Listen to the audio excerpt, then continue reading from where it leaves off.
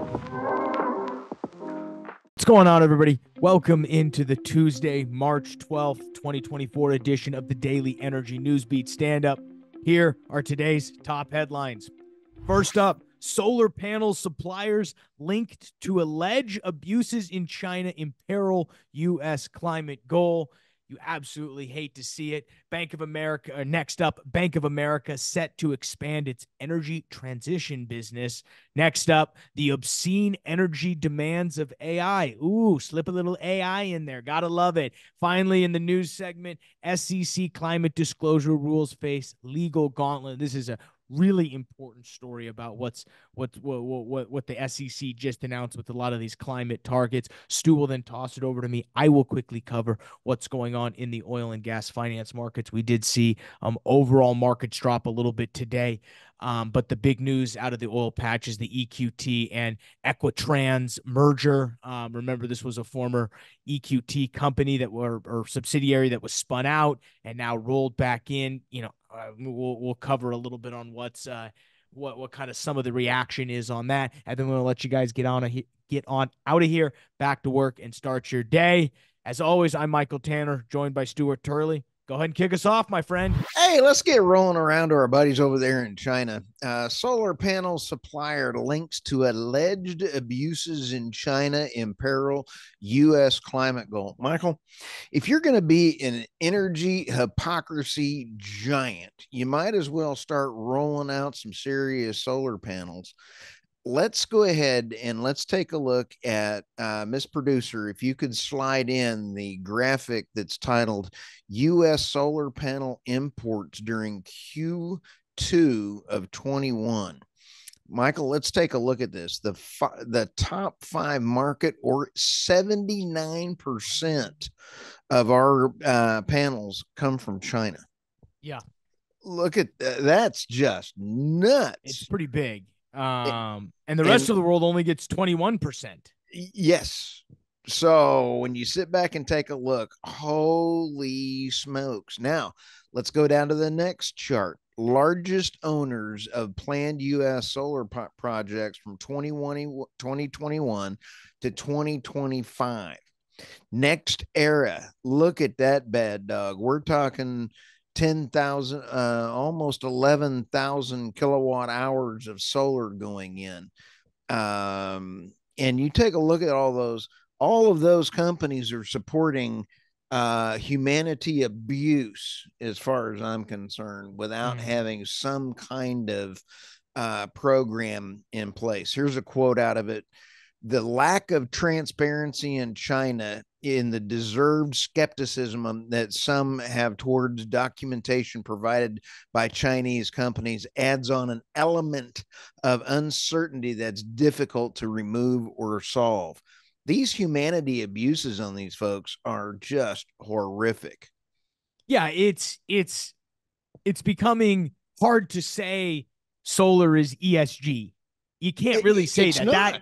You can't, especially when you see data like this. So I think the sheen is coming off. I think that's probably why you see people shifting into wind, because we're still waiting for the wind. We'll find out about where these wind fall. I'm sure the wind manufacturers are getting abused too. I'm sure it's all bad. But the sad part about the offshore wind is it's killing the whales. Let's see, kill the people, kill the whales. You know my stance on whales. Kill them all. What's next? You kill me, Michael. Okay, Bank of America set to expand its energy transition business. First off, I don't bank at Bank of America, and we'll just go right on into the story here. And the U.S. banking giant is already expanding its exposure to power and natural gas markets and in trading environment. Here's a quote down in here. I thought that you would find this interesting. It says, natural gas is seen as a transition fuel by the Bank of America, and the bank is betting on gas trading too, according to Brett Orlando, managing director and global head of commodities transition at Bank of America. Michael, they finally have said, oh, it's a transition fuel. I got some news for him. It's going to be around a little while. That transition. I believe Secretary Yellen said, inflation's transitory. Well, we're going to, I mean, it's, do I think Bank of America is going to have an insane carbon business? No, I don't think so. Now, could they make money trading power and natural gas? They probably will. I mean, it can be a lucrative market, specifically if you have the resources like Bank of America does. But I wouldn't bet on this desk being terribly profitable over the next couple of years. The carbon desk, I bet, isn't too profitable.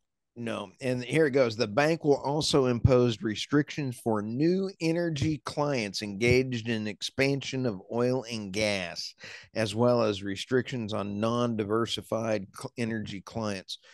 This becomes a investing in energy hypocrisy mix. Is it's okay to dabble in energy because you can say natural gas is a transitory fuel. But Michael, when you drill for natural gas, you normally get a lot of oil, or vice versa. It depends on the well, but they kind of go hand in hand, don't they?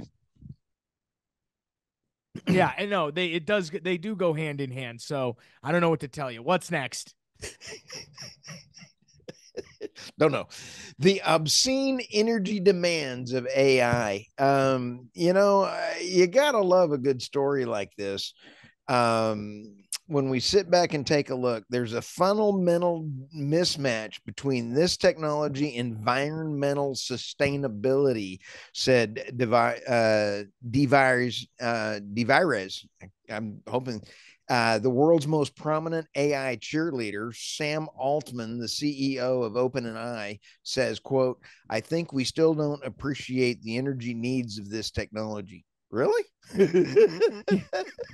Why are all these gigantic server farms being built? And he says we don't really understand. I think you're going to need every single bit of storage that you're going to need in server. If AI is going to become the thing of the future, it takes an incredible amount of power to train these models, to deploy these models. Data centers are going to have to expand. As long as NVIDIA stock chart is pointed like this, yep, you're going to see power go through the roof. So it's always a catch-22 with these people. Oh, we're going to transition. Oh, well, now we're going to need this again. Whoops. And now the IEA, the International Energy Agency, announced that energy-related global CO2 emissions rose yet again. Of course. Data centers for now are at least a small part, but they are increasing in percentages. Yeah. So now I think I think a lot of the Bitcoin community would tell you it's, deploying these type of solutions, deploying Bitcoin and deploying crypto mining is a way to solve this by taking I would agree. So there's another side to this, but it is hilarious how everything needs to go AI. Well, we're going to need more power. There is a difference between a data center and cryptocurrency data mining. There is a significant difference because I am a Bitcoin fan for this one big, huge reason. Bitcoin mining, when used with EMP operators, allows them to use stranded natural gas, stranded energy that would have been wasted, and then provide revenue to deliver lower cost energy to the consumers. I love me Bitcoin mining when used properly. Well, it's a better revenue source for operators who, absolutely, especially when you have the arbitrage opportunity that right now with natural gas at $1.70 and Bitcoin at whatever it is, 70,000 or whatever. So, but no, in terms of the power needs for AI, it's only going to go up. So, everyone was talking about oil and gas demand is going away. Sam Altman says, no. There was one comment buried in that article that says, well, maybe AI could figure out how to use less energy. I'm like, well, what? Okay. Just, I hope SEC. the AI drives that person off a cliff. That was not, he was already removed from all investor relations job opportunities. He now no investor job for you, man. Okay. SEC climate disclosure rule faces legal gauntlet. This just drives me nuts. Quote, the SEC tried hard to mollify corporate America on how expensive this would be, but there are enough companies in enough states who hate the idea of capital markets regulatory taking on climate action role, said David Zhang, professor at the University of Pennsylvania's Wharton School of Business. You cannot understand when the landmark securities commission rule approved last week by 3-2 drew immediate legal challenges. Yeah, I mean, shout out to Texas for this is led by Texas. Ken Paxton down here, he's the one leading the charge on all this. It really is interesting I mean, these rules are fairly crippling. I mean, Fairly. Fairly, I guess, is the wrong type of word. I'm going to say they're going to make a peg leg out of Popeye. This is awful. It is. But and much like what was the bill? It was the healthcare bill. What was the bill that Elizabeth Warren came out and said you got to pass it before we read it? Or no, that was Pelosi. What was it? The healthcare bill? Wasn't it the Inflation Reduction Act? It was early, it was a while ago, but whatever. Okay. This seems like you got to pass the bill before they'll let us read it. Nah, this is so bogus. But you see, this is regulatory action at its worst. Legislation through regulatory action at its finest.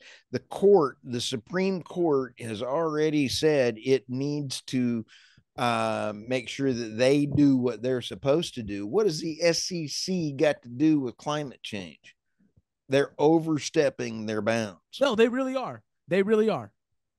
I mean, go forth and monitor something that you're supposed to be doing. This is ridiculous. Yeah, monitor cryptocurrency.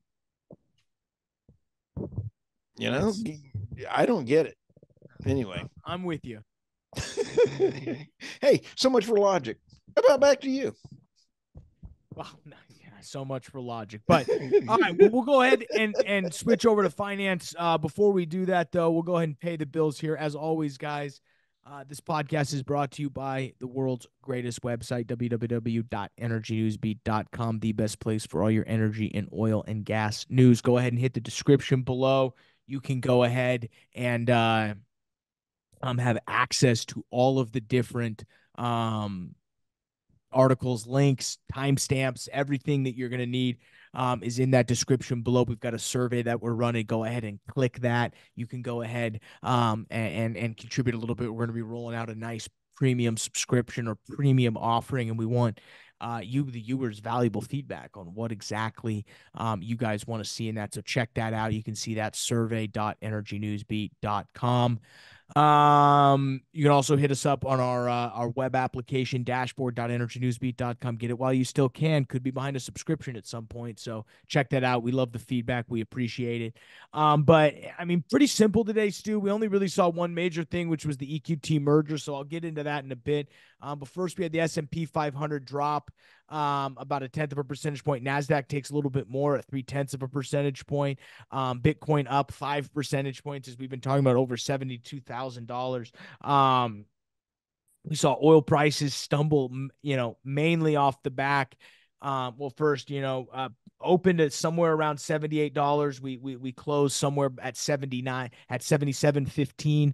Remember, markets roll over and we start trading again. The close that you see happens at 12:30 Eastern or 11:30 Central Time. So since then, we've actually risen. We're trading here at about 5 p.m. Central Time at about 78.07. Natural gas is continued to trend downward. It's trading at the lowest levels it has in 24 hours, $1.75. Main reason for that rollovers. We saw that 80 mark.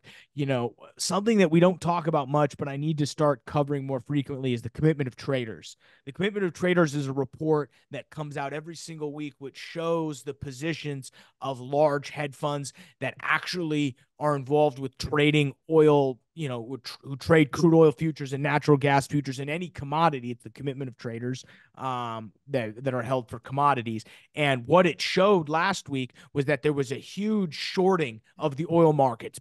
Companies picked up record shorts on bearish short positions for U.S. crude and fuel options. What does that mean when you're covering shorts? Well, that's going to now drop the price because you're finalizing the repurchase of what was previously a bearish short. So it looks like it looks like that $80 mark is going to act as a little bit of a top this week as people continue to sell off those repurchases, or as they finally finish the repurchases. So remember, I had that backwards. Excuse me. I mentioned it backwards. When you're selling a short, you're selling it, you have to repurchase it because you've leveraged it in the first place. You've had to borrow that share. So in order to give that share back to the person you borrowed it from, you have to go buy it on the open market. So as you do that, price goes up. Well, as we got to $80, we saw in the commitment of traders this week, wow, we're actually out. All those bears have shorted out. There's none left. And so that's where you're seeing price roll off right there. So we'll start covering more closely what's going on with commitment to traders. But that was a really interesting note that we saw on Friday, and kind of the main reason we saw a little bit of a softening of a price Friday afternoon rolling into today. Hasn't really looked different, no real news out of Israel or Ukraine, which sort of changes that geopolitical standing right there. We will see this afternoon, as you guys listen to this on Tuesday, the API will announce their crude oil inventory storage numbers, so we'll check to see where that goes. The only other thing that I saw today was the big announcement out of EQT. They go ahead and reacquire Equitrans Midstream. This will create a fairly vertically integrated gas company, quote unquote, that will compete on the global stage. We do love the team over there at EQT. Interesting move, though, to kind of wind the clock back before we go and get into some of the numbers here. Equitrans was EQT's midstream business, for years. It was the original EQT midstream business. They were a subsidiary of them, EQT's team, prior to the merger with Rice with Rice Energy Group, in which the Rice family kind of took them over. They went ahead and had built up this midstream position after the merger with Rice Energy. These were an activist investor came in and basically said, hey, we need you to spin out the midstream business. And so the midstream business was spun out about 4 years ago, and now it's being rebolted on again in what really works out to be I'm trying to find the actual price on it. It's a little bit difficult to find. I think it was $12.5 billion was the overall actual acquisition price. Wow. Or excuse me, 5.6 billion for the acquisition. But it's an all stock transition. All stock, merger, or not merger, but it's an all stock transaction. There's about 6 billion of debt sitting on top of that, though. So that's where that 11.5 billion number comes from. I think what's interesting is the street didn't. The easiest thing to say is, what did the street think today? Their stock got pounded by 7 percentage points. It was down a full $3. So that's that's almost 10 percentage points wiped off. Why? Well, for me, I'm in favor of a vertically integrated, natural gas company. EQT's claiming that the cash flow from 2025 to 2029 is going to pay for the merger, inclusive of debt. I have a hard time believing that, from the standpoint of, you must be using the forward curve for natural gas. And I was on a phone call today with a buddy of mine, and we were just laughing about how, people are using the forward curve and the fact that 2 years out, okay, oil gas is projected to be 450. You don't know that. The forward curve is rarely right. Right. If there's this I forget the guy on Twitter. I got to find him and shout him out. So I'll have to do that before the next show. But there's a guy I follow on Twitter who does that, who shows actual price and then the forward curve at the time of those prices. And it's absolutely unbelievable in terms of how wrong the forward price is. So you've got a deal that, yes, using the forward curve for natural gas, you may be able to say the cash flow will cover it. But in reality, will it? And did you just overpay for an asset that you already owned? I saw a great comment on Twitter. Where was this? This was from our buddy David Ramson Wood.